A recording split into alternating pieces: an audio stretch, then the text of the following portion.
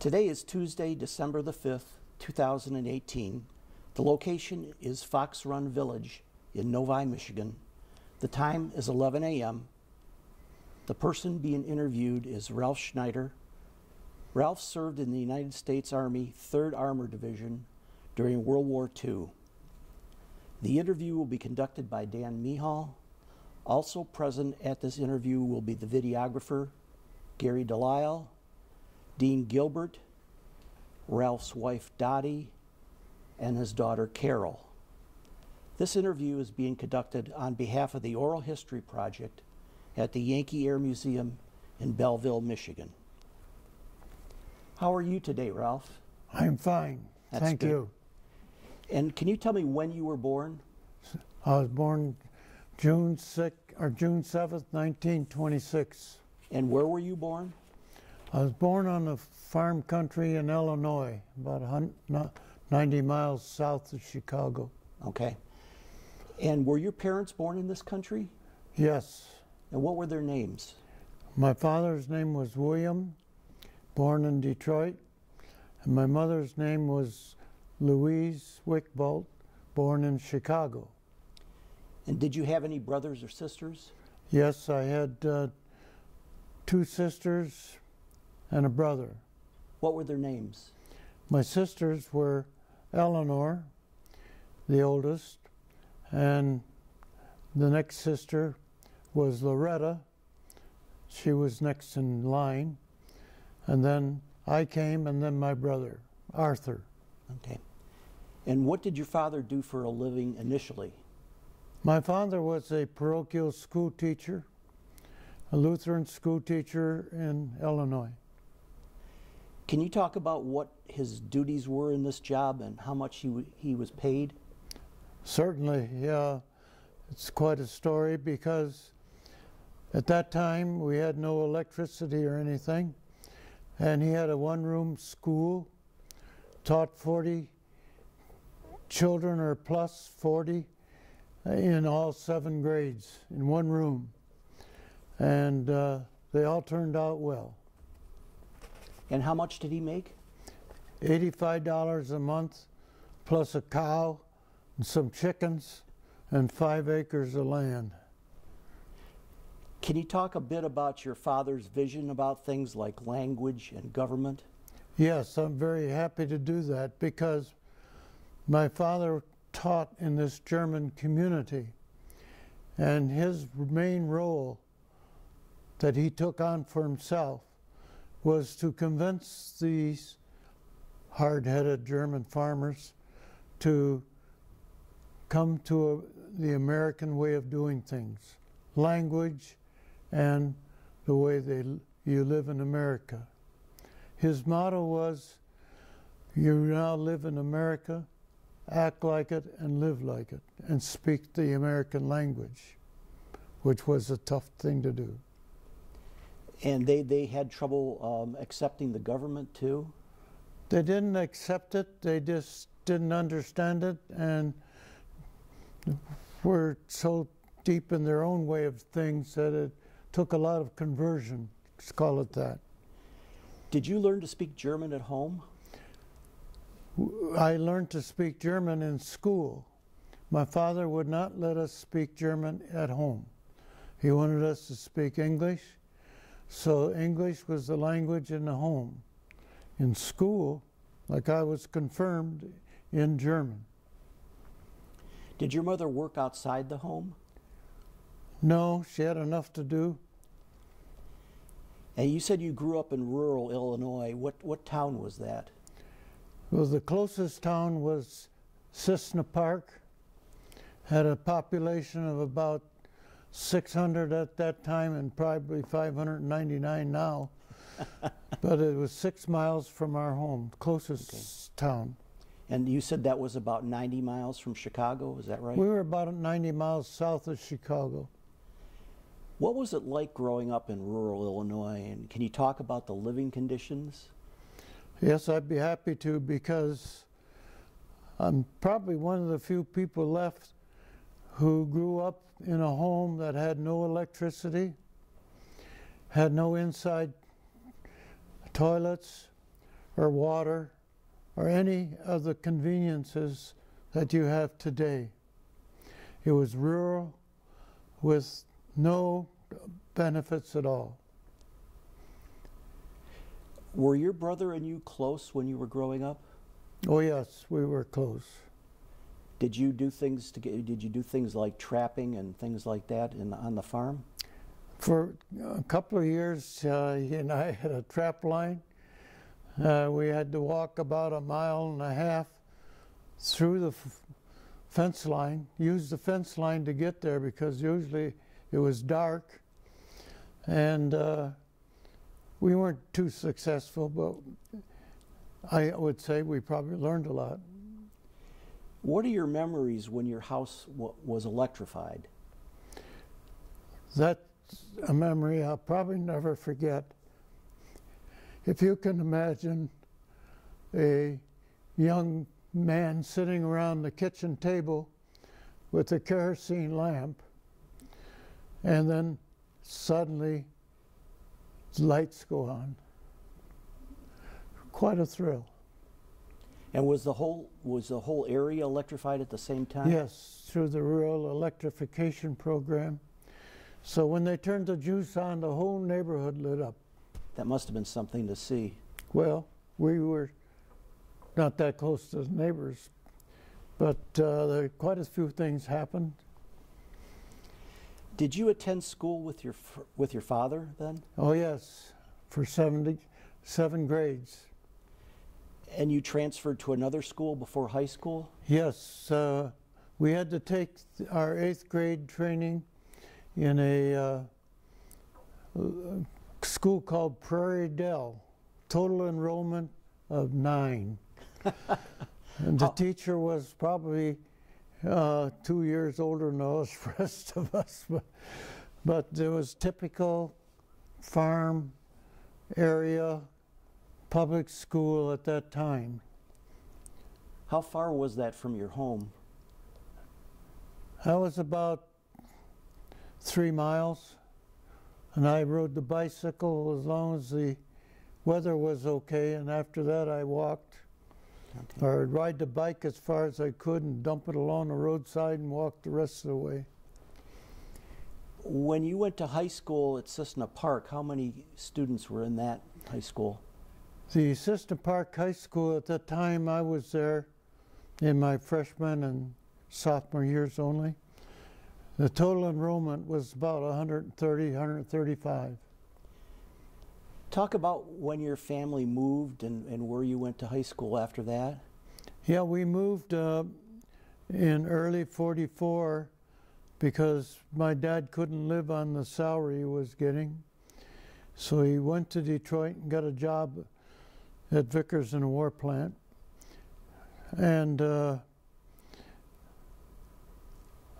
was the rest of that question? Well, it was talk about the high school that you went to and when you moved. Well, when we moved then from Cessna Park to Detroit, I was then just to begin my junior year of high school. So I was 6 weeks into the term when I got to Detroit. So I moved from a high school of 125, 30 students to one around 3,000. Oh, Lord. And if you ever want to be shocked, that was it. Dumb farmer kid with all the city kids pulling tricks on you. Now, when your dad moved, he left the family down in Illinois to take care of things and wrap up to make a move? Is that what happened? Yeah, as soon as the school year ended in June or end of May, he went to Detroit to see if he could get a job. And he got the job, stayed right there. So my brother and I and sister and mother we had an auction to get rid of our cow and chickens and stuff. They weren't going to go to Detroit. And moved to Detroit. Okay. Did you play sports in high school? Yes, I did. I loved baseball. I enjoyed it, did pretty well. Okay.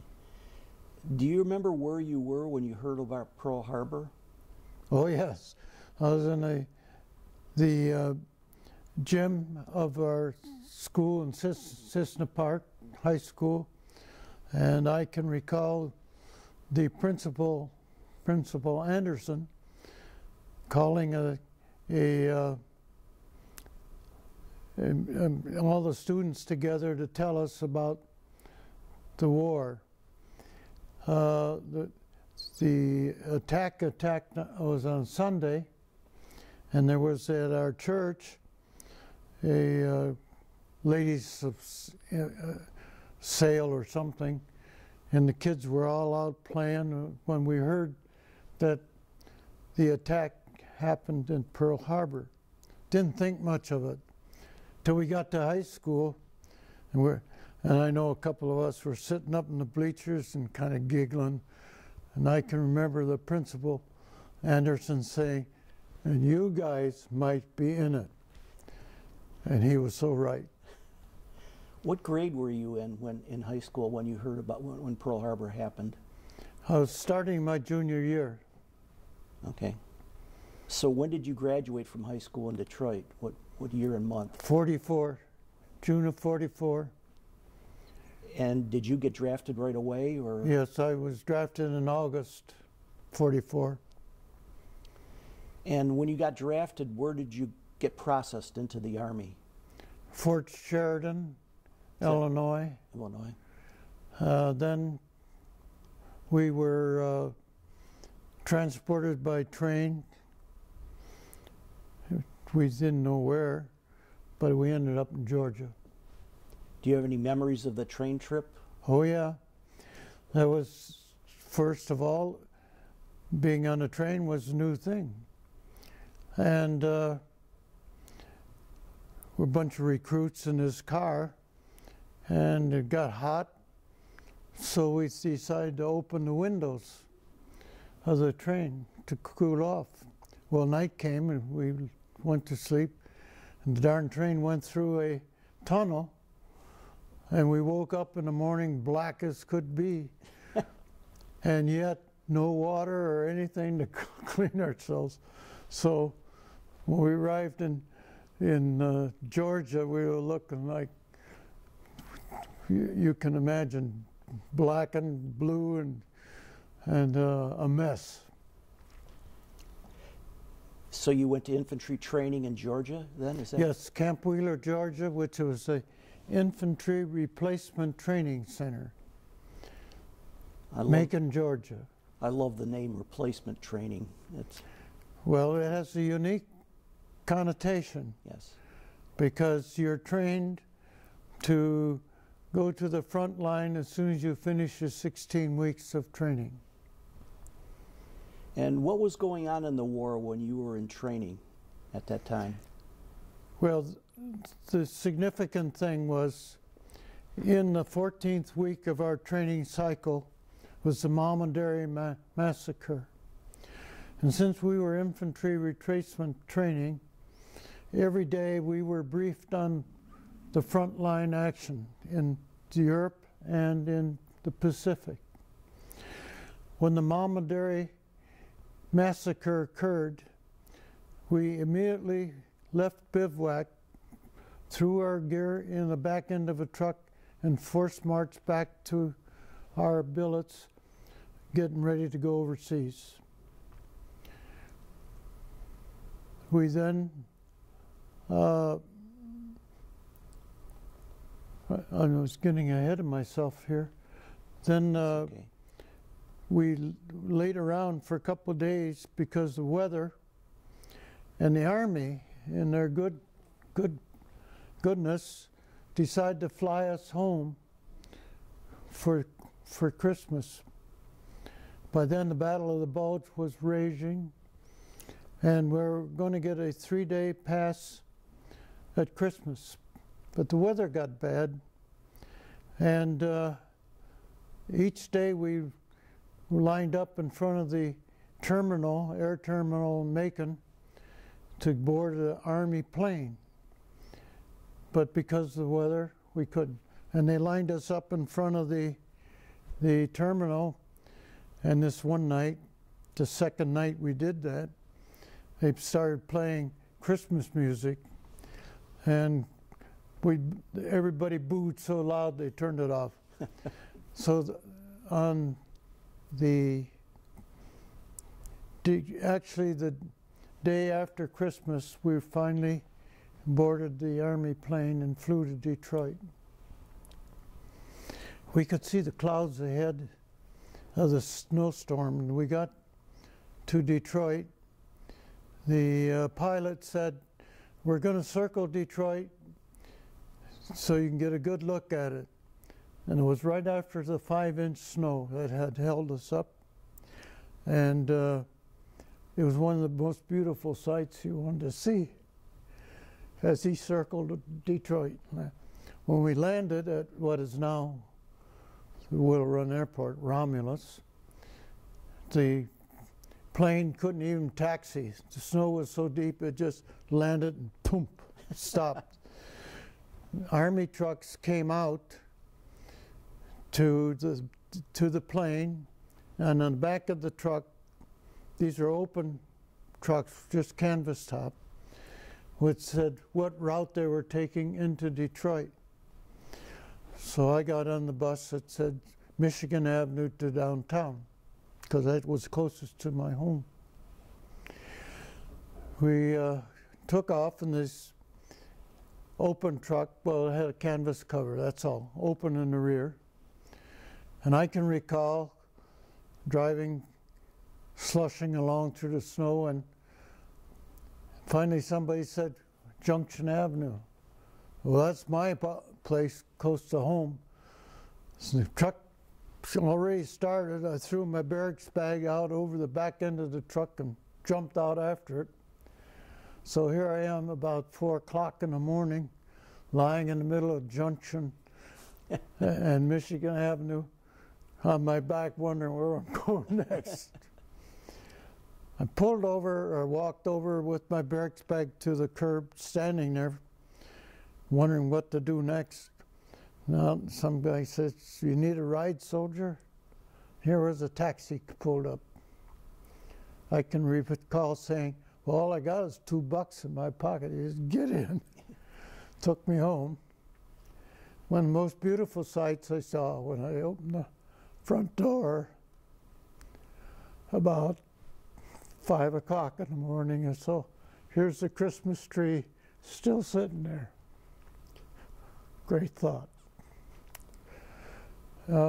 We had then spent 3 days at home, and then headed out toward Fort Meade to get equipped for overseas. I'm talking here too much. Was that the trip to Boston then? Then we got Fort Meade. We got winter clothes, a new rifle, and then we went to Boston, where we boarded the Isle de France. Went across the Atlantic in record time without an escort. They had one submarine alert, but no problem. And landed in Glasgow. Immediately, we got into the Glasgow harbor. They closed the harbor with the submarine net to keep the German subs out. And in the harbor, having made the similar trip that we did, where the Queen Mary, the Queen Elizabeth, were all loaded with troops, headed for the battle of the Bulge, which was started by the Battle of the Bulge. Those ships were so fast that they didn't need escorts, is that correct? That's right. And they changed direction every couple of minutes or seconds, I don't know. They just weaved across at full speed, made it in record time. I think we took it in 5.5 days or something. Immediately after landing, they had the nets on the side of the ship. We climbed down the nets into little barges onto a trains that was already lined up.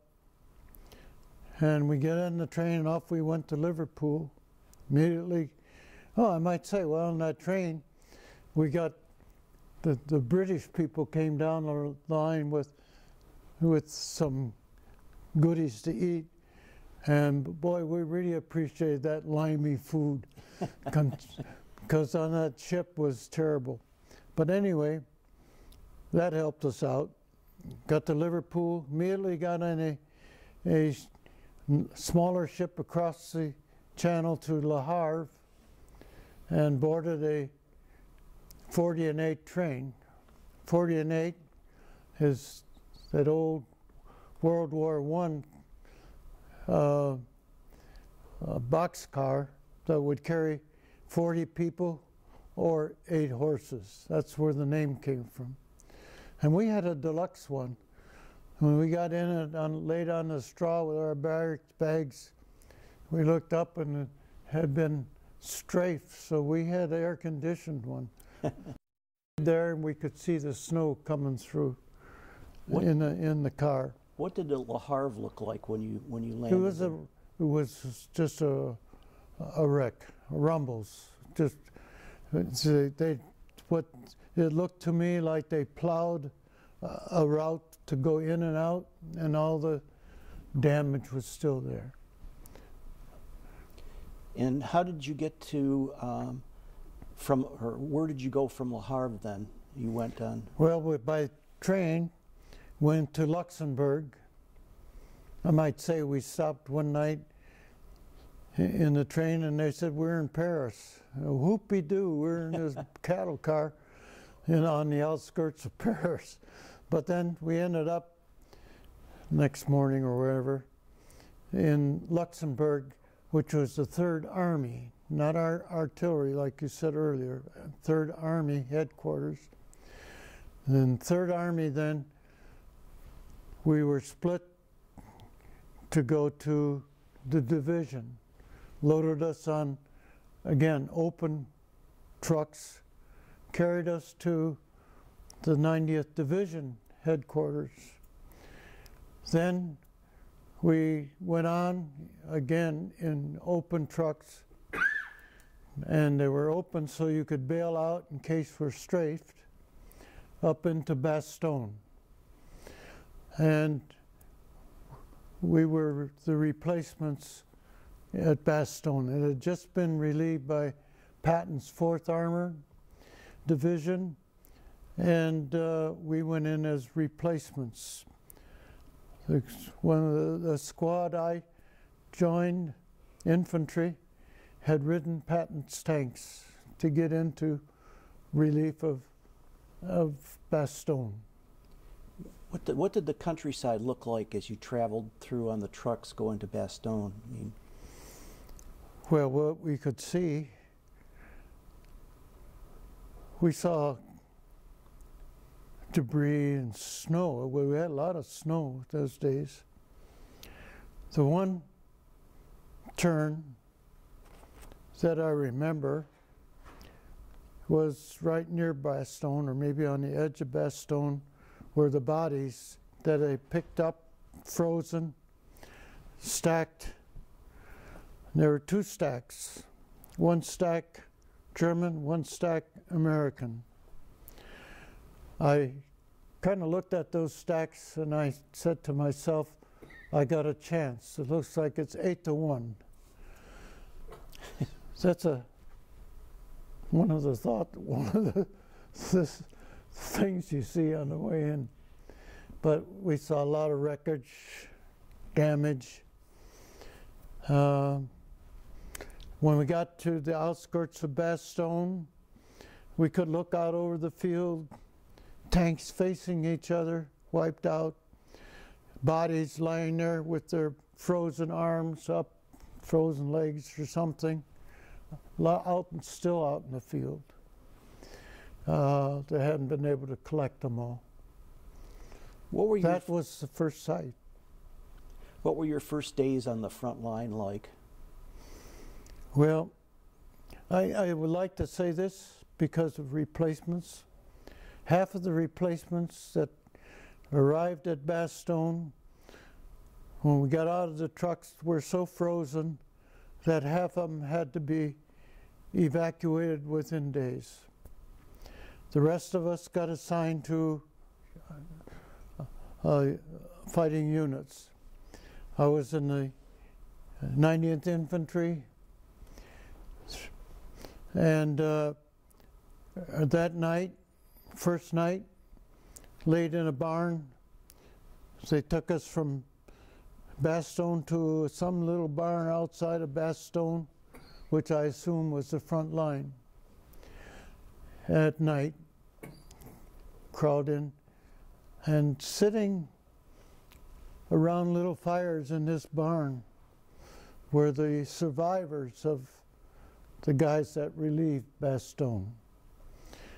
We were introduced by the sergeant, and none of them, they sat there, looked in their fire, and they'd say, "Hi."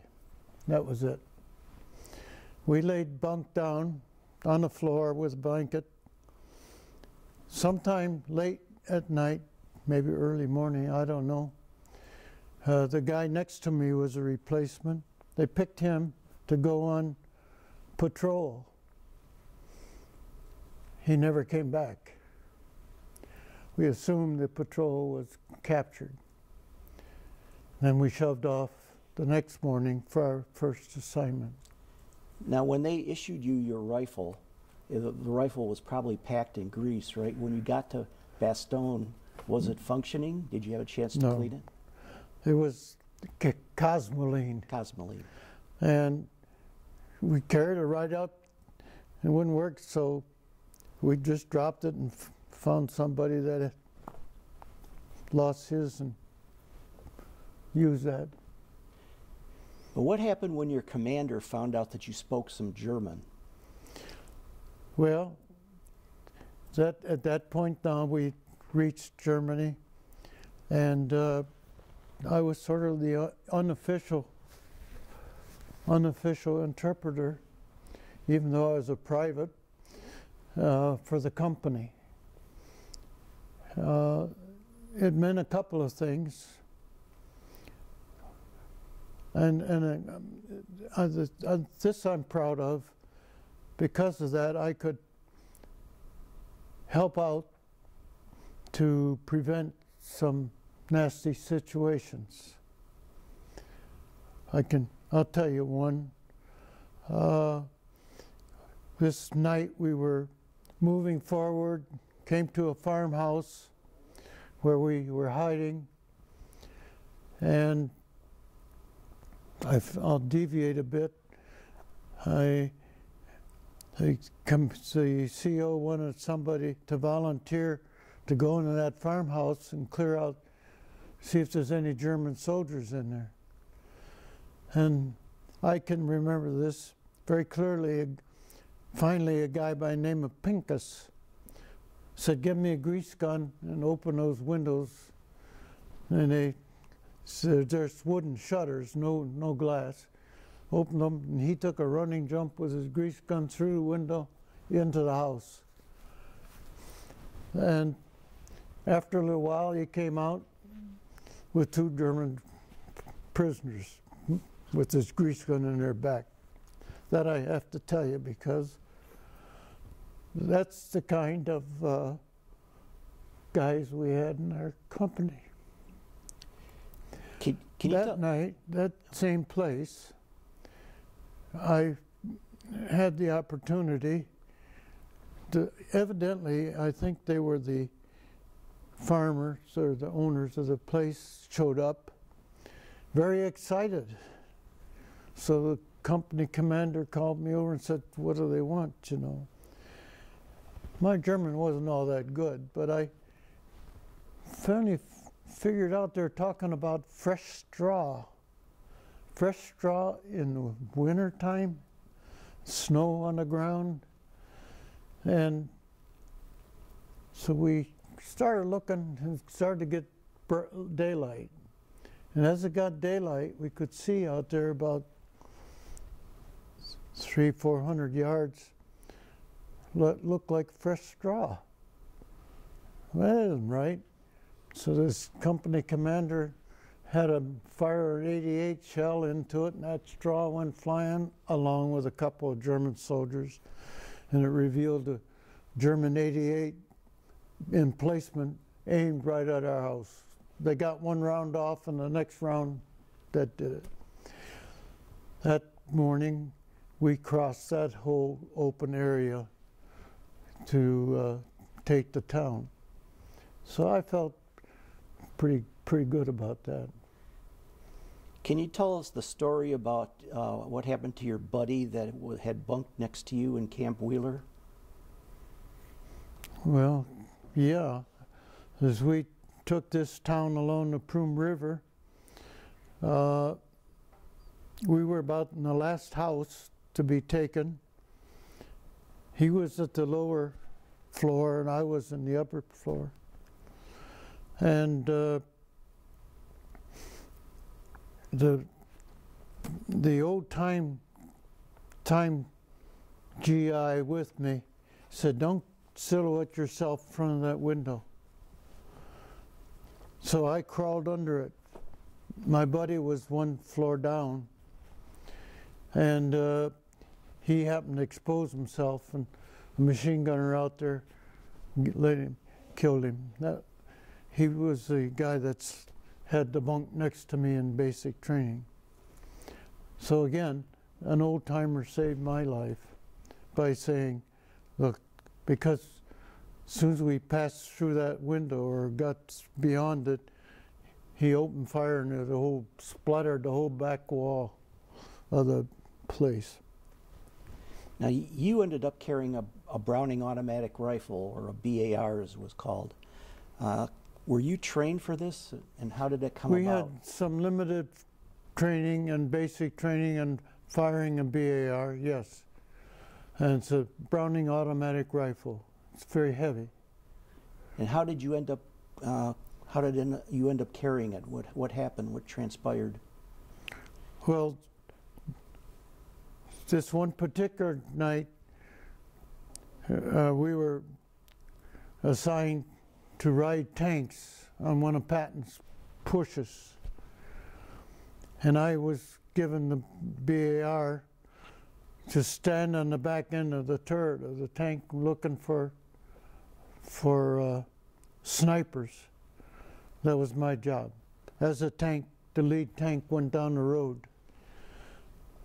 We went, I don't know, 30 miles that day, something like that. So were the guys that carried the BARs, were they special targets of the Germans? Oh yes, nobody wanted to really carry them, and that's why some of us recruits got them, because the Germans knew what a BAR was, and if they could get a line on a guy with a BAR, he's the first guy to go. Can you talk about your experience crossing the Moselle? The Moselle or the Rhine? The Moselle. Moselle. That was my river crossing. We got into these little boats that the engineers had already placed. They have no seats. You get on your knees and paddle across. And that night we got some fire, but it was over our heads. I think the crossing of the Rhine was, to me, a bigger event, one that I think ought to be written up more frequently. Was Patton's Third Army going across the Rhine. And our company started out, well, I got to look at the Rhine the day before, because the CO said, let's go for this Jeep ride. And we went through the woods and looked over a ridge, and here was the Rhine, flat as could be. He says, better turn around, get out of here. So we turned around and the Germans started firing some mortars. Since I was on the back end of the Jeep looking backwards, I could see the rounds coming. But that was the beginning of the Third Army crossing of the Rhine. And that next morning, the CO was right. We were going to cross it. Fortunately, the 5th Division, which my uncle was in, my Uncle Bing, crossed it in assault boats and got a bridgehead. During the day then, the engineers were building a bridge to get the troops across along them tanks. We marched, almost forced march all day from where we were hiding in the woods, through the woods, didn't know where we were headed. But as we marched here along the road, into the hiding in the trees, with anti-aircraft guns, Higgins boats, landing craft, anything you could use to fight a war. It turned out the whole Third Army had come right to that spot to break through into Germany. Well, our company marched through all of this, and as we got closer to the Rhine, I can remember generals directing traffic. In fact, one of them stood there and gave us an orange and said, "Keep going." And we did. And the engineers had a footbridge built, completed, at least good enough to walk. And we walked right across the Rhine. As we did, 2 German planes came to strafe us, and one of them got shot down real quick and the other one took off, I don't know. But then we got across, relieved the 5th Division, held the ground until the bridge could be completed and the tanks come. And then this whole army, the Third Army, branched out from there. Now there was a pontoon bridge, is that correct? Yes. Okay.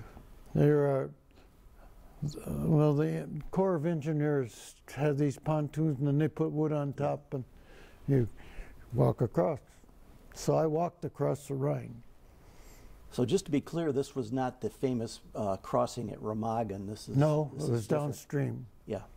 It doesn't get as many headlights, but I have to tell you that from a logistics standpoint, it should get a lot of attention, because here's a whole Third Army lined up in the woods, ready to cross, and they did. As soon as the bridge got, the tanks could get across. Can you describe the events around your being wounded and the treatment you received immediately after?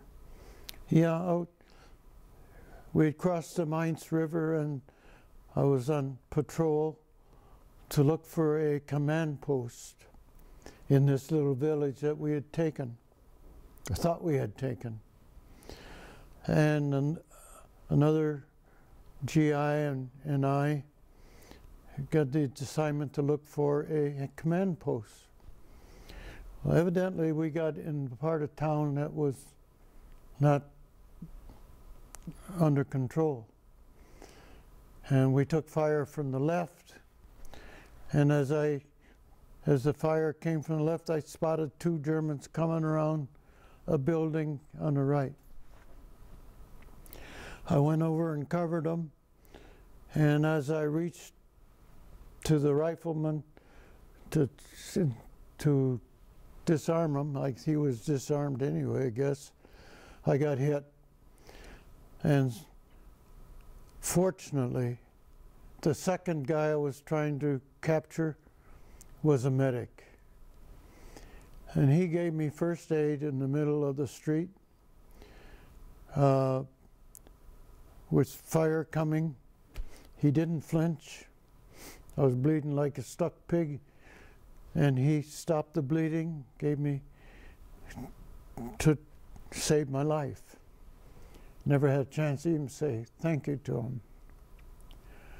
The fellow I was with had the two Germans carry me into the house there, lay me on the floor, and said, guard them until get me out of there. 6 hours later, the medics and the army showed up and took the two prisoners and took me to the hospital. Can you describe the medical treatment you received in England? Yes, it was very good. I had to wait a few days to gain some strength before they could operate, and in that time I had a lot of pain. So they built a cage over me, because these are wooden barracks. It's the hospital. Yeah. And it shook. So they built a cage over me, and they'd stand back until the time came to be operated on. They called in a specialist from someplace. Later on, I heard he was a specialist out of Brooklyn, New York. Of course, I never saw him, saw his face. I was given a spinal, and that meant I could put a towel over you, but I could see underneath. So I could see the hands working on my hip, and then it was like a thump. And I popped off saying, what's going on here? I thought they were taking my leg off. They said, no, we're just chiseling the bullet out of your hip, out of your hip bone. And they said, peeking underneath, and I could see the doctor hand the nurse something. She went over to the sink, washed it off, and she said, here's a souvenir, which I still have. You still have that? Yeah. My daughter does. How did you get back from England to the States, and do you have any memories of the trip? Of what? Of the trip to the States? And yeah, that was an interesting trip. Again, I was on the Aquitania, which was a hospital ship. And before you are evacuated from England, they wrap you up in what we called level A. In my case, I was wrapped from my right toe all the way up to my chest, down to my here, just wrapped. Couldn't move because they didn't want you to get hurt. And then they carried you into a spot on the ship, the Aquitania. But the interesting part of that trip was two things. One is Fleming, the developer of penicillin, happened to be on that ship. Huh. So he came down into our area, and he was introduced as the developer of penicillin. So that was kind of an interesting thing. And then the most exciting was, as we entered New York Harbor, every fireboat or salute with shooting water in the air and noise you couldn't believe as the ship entered New York Harbor. Well, here we are, as wrapped up as we are, fell out of our booths, actually had to almost fall out, worked our way to the porthole to see this. We made it, and the ship started to list, and the captain got after us back where, well, we couldn't get back in our bunks, but we got out. But it was quite a sight. When they unloaded us, unloaded the Aquitania to take us to Holleran Hospital, the military had lined up ambulance after ambulance. The whole city of New York stood still. Wow.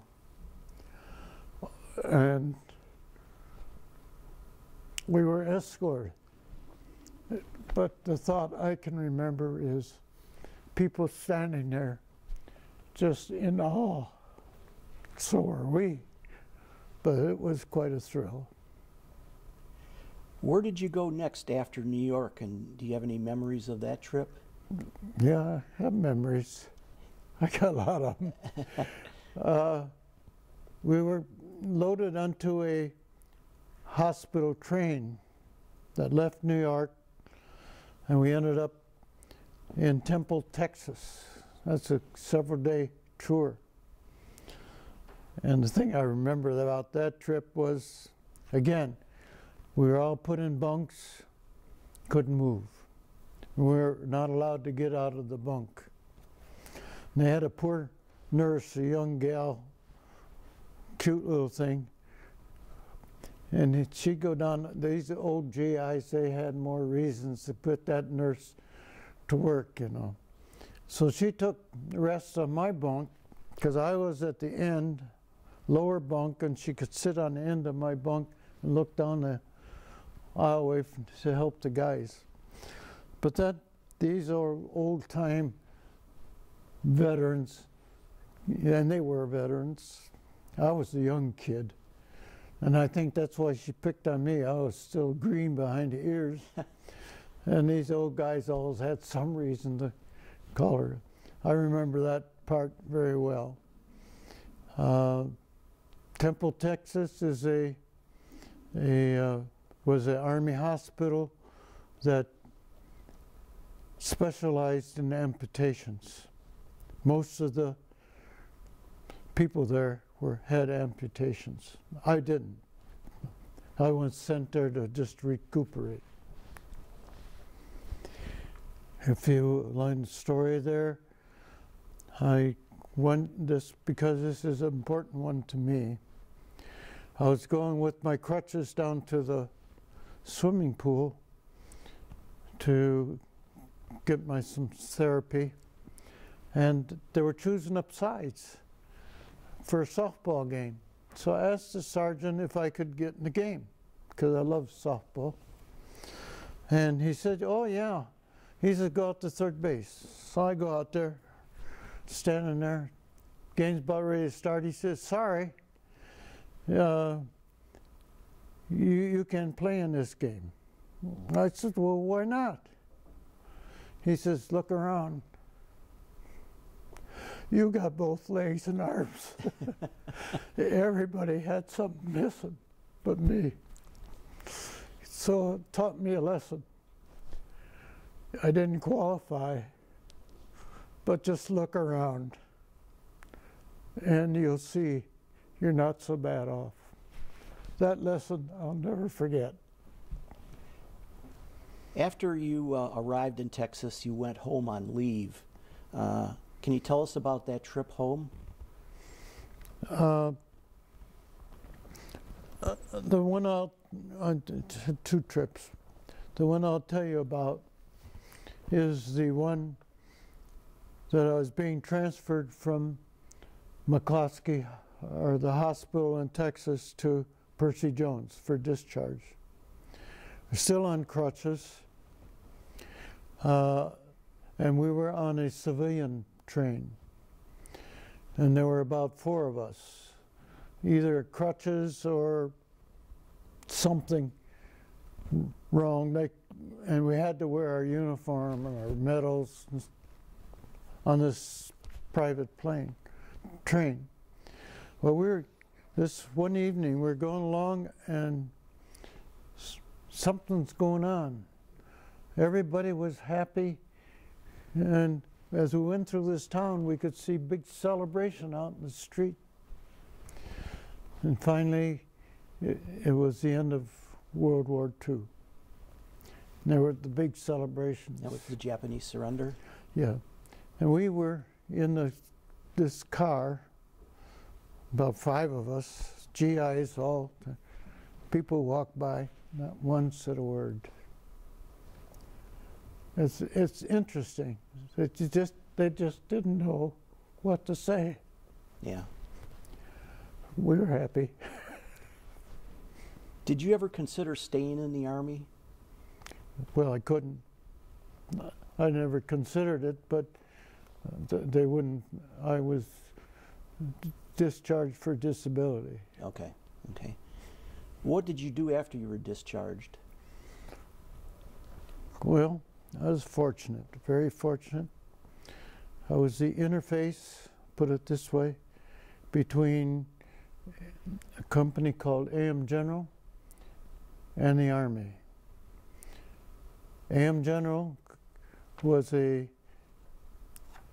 what's left over of the Willys Motors Jeep. We inherited the Jeep and any military production, anything that was paid with a federal stamp or federal dollar. My job for the company was, as I said, the interface. That meant I handled the contracts, did the negotiation, prepared the bids. We ended up supplying 90% of the, and get this right, tactical wheeled vehicles used in Vietnam. Kind of proud of that. The last project that was on, which I'm also proud of, is the Humvee, the Hummer. We designed it. The chief designer is a fellow by the name of George Scharbach, an engineer who grew up in the Jeep mode. He grew up in Toledo, worked at Jeep plant, became an engineer, and always had that Army in mind. So when it came time to design the Hummer, there's no shortcuts. He put everything into the Hummer that the Army wanted at that time. Fortunately, he and I were good friends and worked together, and I'm proud of that. To go back a little bit, after you were discharged, did you go to college? I went to Michigan State. Okay. Under the Public Act 16, it was called, Rehabilitation Program for the Army. Very fortunate. And what degree did you get there? Bachelor of Administration, okay. BA. How many children did you have, and where are they now, and what are their names? I have 3 children. One sitting right here, Carol. She's the youngest. Very proud of her. She has her own business in a travel agency here in Dearborn. The oldest is my son, Stephen. Lives in the Chicago area. And he's that's a big shock. Retired from Northern Trust. He became a vice president of Northern Trust. And that's one of the big shocks of your life, is when your son calls you up and says, "Dad, I'm retiring." Shook me up. And my other daughter, the middle one, is Deborah Jean, who is in Cambodia. She went to Thailand originally to help the people get organized as a independent, bring people up to do their thing rather than under some big mogul. As an example, she gets the people to that ran the rickshaws, guys to pool their money and get their own rickshaw, and then eventually get their own business so they weren't under a mogul. Mm-hmm. That's how she started. She's done many wonderful things in Thailand and now in Cambodia with her husband. She got married when she was in Thailand. A college acquaintance went over there and found her and proposed. And they've been over in that area all these years. They now are they were with Food for the Hungry for a number of years, and the it's a not an interdenomination, but a church out of Hope, Michigan, whatever that church is that has Hope College. Okay. They're affiliated with them, and their retirement will be with that organization.